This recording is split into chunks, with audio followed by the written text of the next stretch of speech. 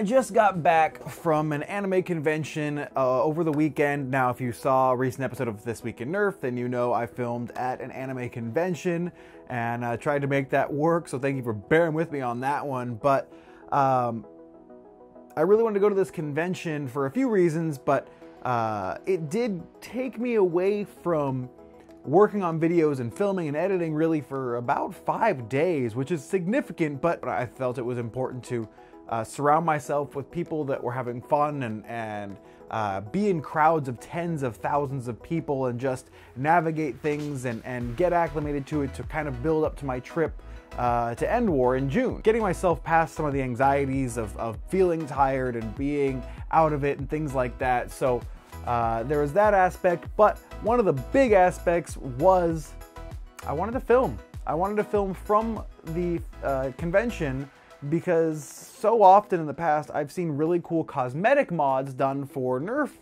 blasters for cosplay reasons.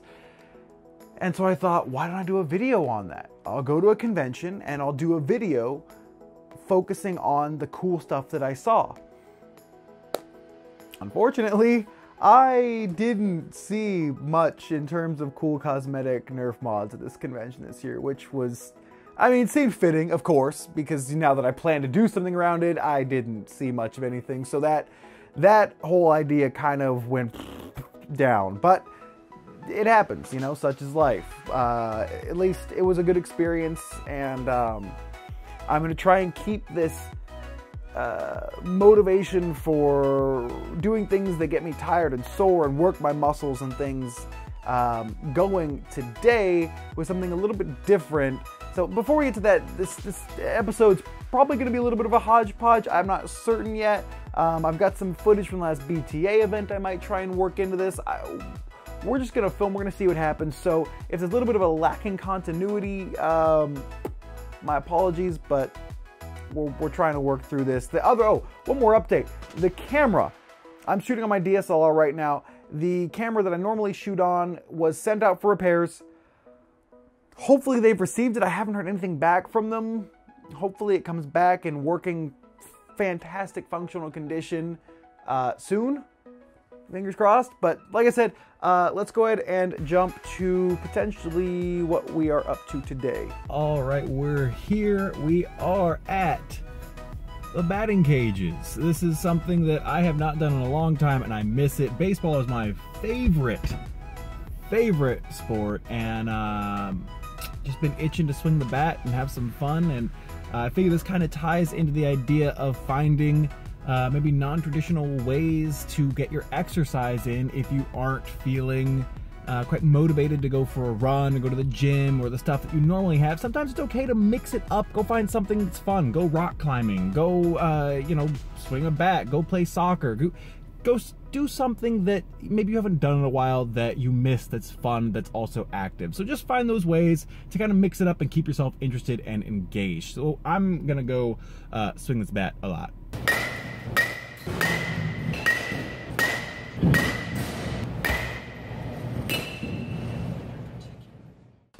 Let's talk about this. Not the blaster, but what's inside the blaster. And that's the V3.8 Select Fire Kit. Now, we've done a video on this already, but, well, like I said in the video on it, I don't think I would use it in a competitive setting. Well, I did. I did just that. I brought it out because I was curious.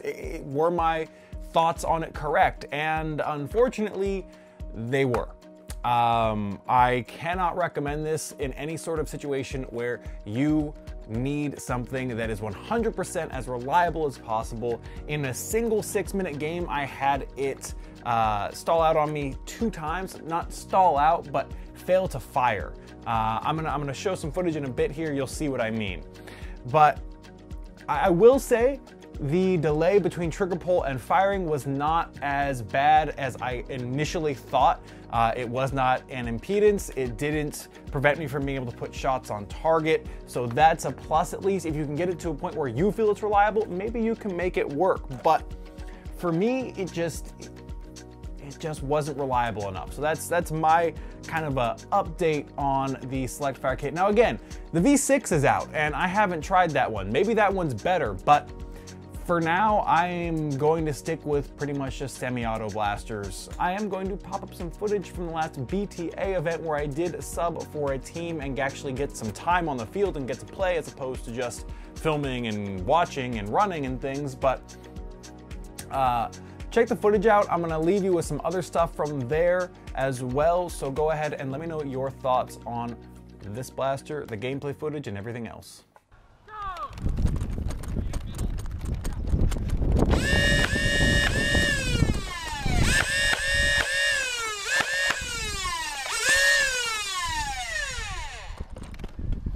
You got 3 in the back. Scott is on your right over here. Katrina moving in. They have middle. Michael running up on you.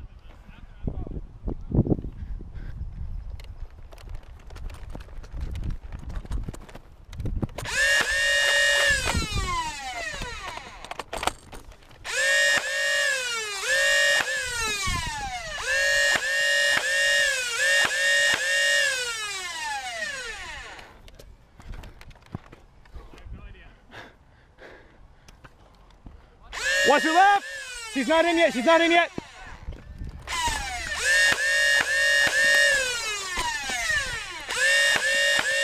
Got your pouch. You all right? I'm out. I'm out. Watch behind. Watch behind. Did they get me? I didn't see. Watch behind you if not. Yeah. Yeah.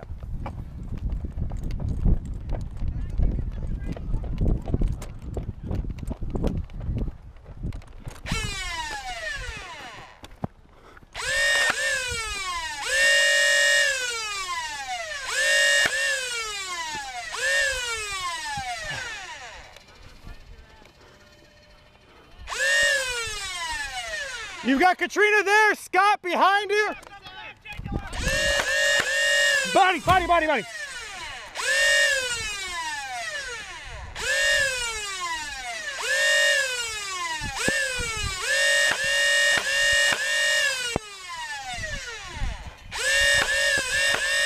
Chest. Chest. Jessica back, Katrina there. Move in. Move in, only one back.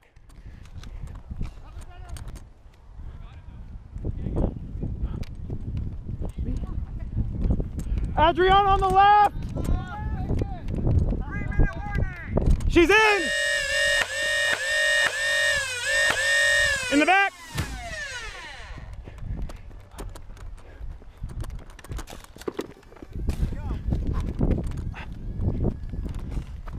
We have mid.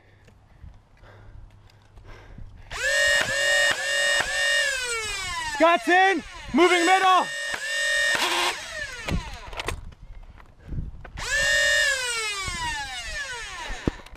On my left. He's going far. Adriana's in.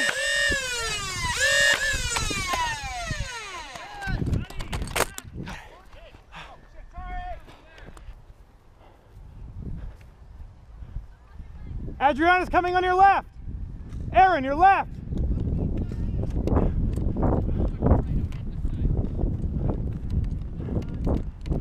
How's it going, buddy? I don't think it's gonna work. Scott's moving on you.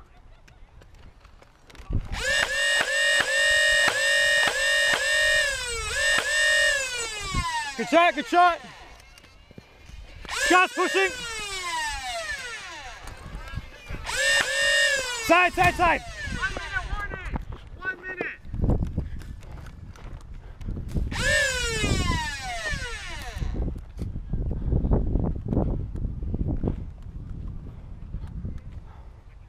Hello.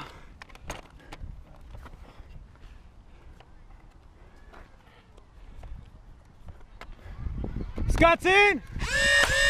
Blaster.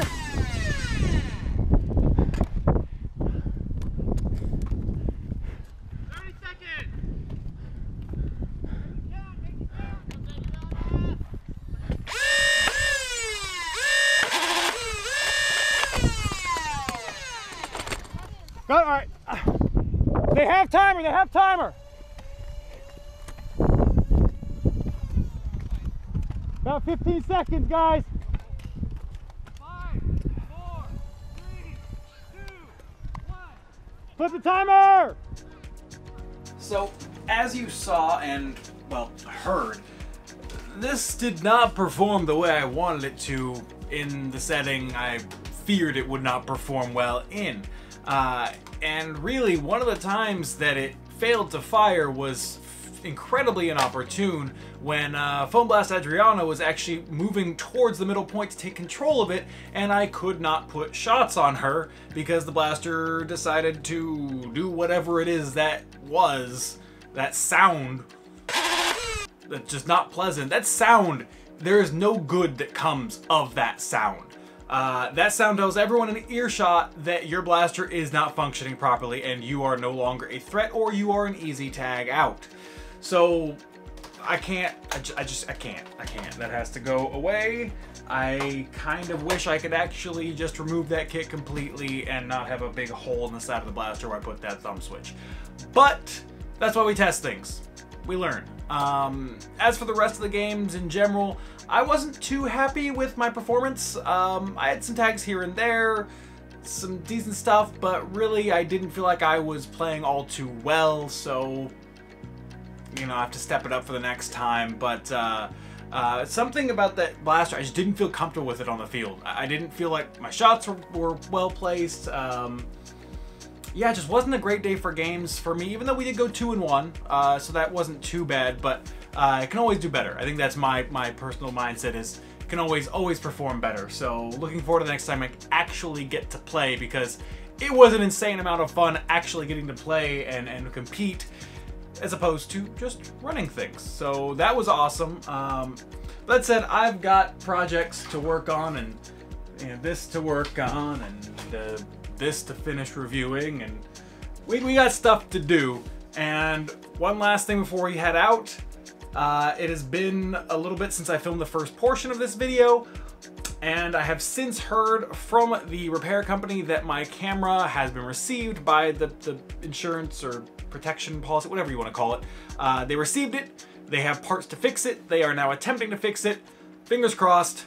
We'll see how it goes. Oh, I want that camera back because it makes filming so much easier. But that said, hopefully, as we get our camera back and get back into the flow of things, these videos won't be quite as hodgepodge. But until then, I'll see you next time.